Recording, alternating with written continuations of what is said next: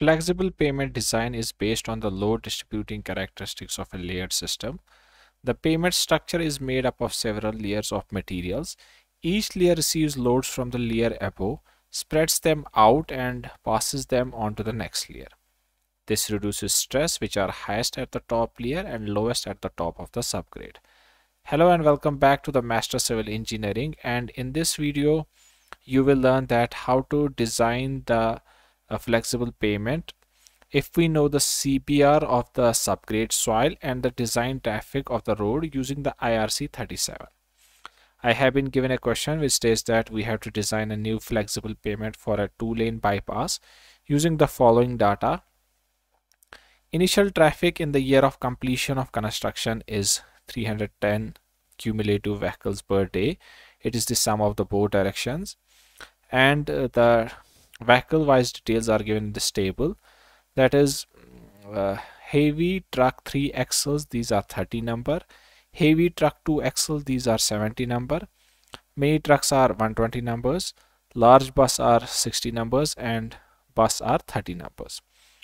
Design CBR value of the subgrade is 5%. Average traffic growth rate is 7% per year, and design life of this flexible pavement is 15 years. First, we will find the equivalent standard axles of the road. So let's first find the equivalent standard axles. So I have been given the vehicle type and the vehicle number. That is heavy truck 3 axles, these are 30 number, and vehicle damage factor for this heavy truck 3 axle is 6.5. so you have to multiply this number with VDF and you will get the equivalent standard axles per day for this vehicle type. That is for heavy truck 3 axle. We have to multiply 30 with 6.5, which is 195. Will be the equivalent standard axles per day for this heavy truck 3 axle.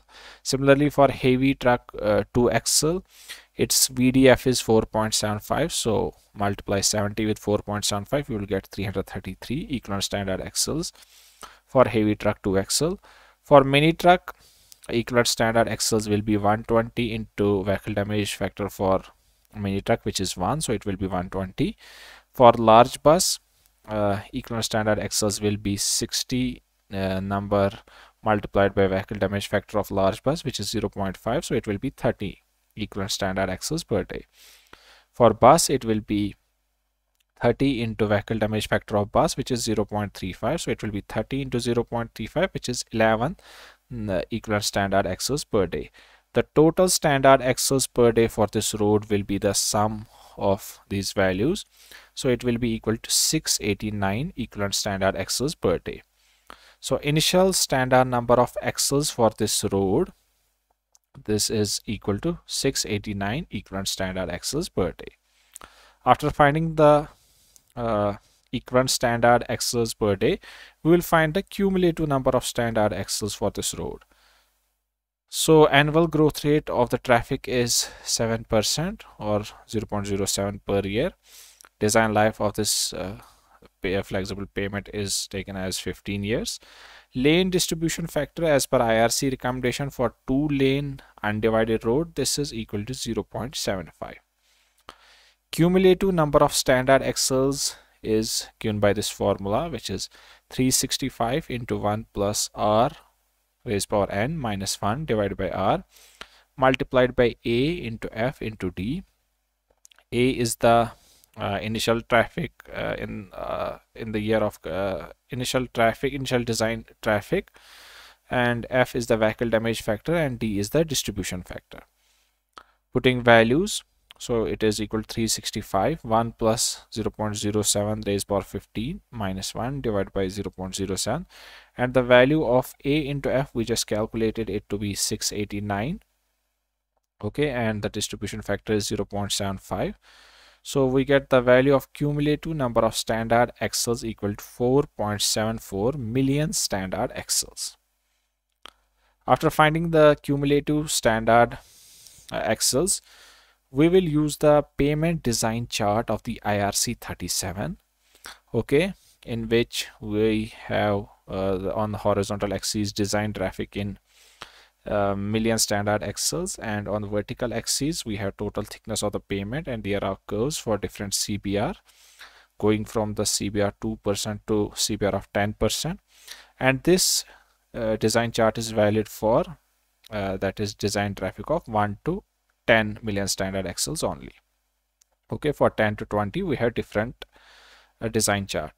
So our design traffic came out to be 4.74 million standard excels, which lies here on the horizontal axis. So from this point you will draw a vertical line and see where it cuts the CBR of 5%, because the CBR value of our subgrade soil is 5%. Okay, so we have to select the curve of CBR of 5%. So it will cut the curve at some point. From that point you will draw a horizontal line. It will touch the vertical axis at some point, and this point will be your design thickness of the pavement, which in this case is 575 mm. So our total thickness of the pavement with CBR of 5% and design traffic of 4.74 million standard excels is 575 mm. Okay, after that you will use the pavement design catalog of IRC, okay, in which you can see we have the columns for the cumulative traffic, total pavement thickness, as well as the pavement composition. So you can see that for cumulative traffic of 5 million standard excels, okay, for CBR of 5%, the total pavement thickness is 580 mm, and the pavement composition for the bituminous surfacing is that 50 mm of asphaltic concrete, and this is for the wearing course. The binder course is 50 mm dense bituminous macadam.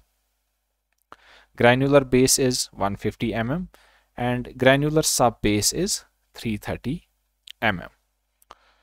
So for our total pavement thickness of 575 mm, we will select the bituminous wearing course. This will be of the asphalt concrete. This is equal to 50 mm. Bituminous binder course. This will be of the dense bituminous macadam. This will be also 50 mm. Base course, we will select it to be water-bound macadam. Okay, WBM. This is equal to 150 mm. And the sub base, we will choose it to the granular sub base. Its CBR should not be less than 30%. And it consists of this crushed stone aggregates. Its thickness will be 325 mm. And if I show you the cross section of this pavement, so you can see the cross section of the pavement: 50 mm bearing course of asphaltic concrete, 50 mm binder course of dense bituminous macadam, 150 mm of granular base course consisting of water-bound macadam, and 325 mm of granular sub base consists of crushed stone aggregates whose CBR should not be less than 30%.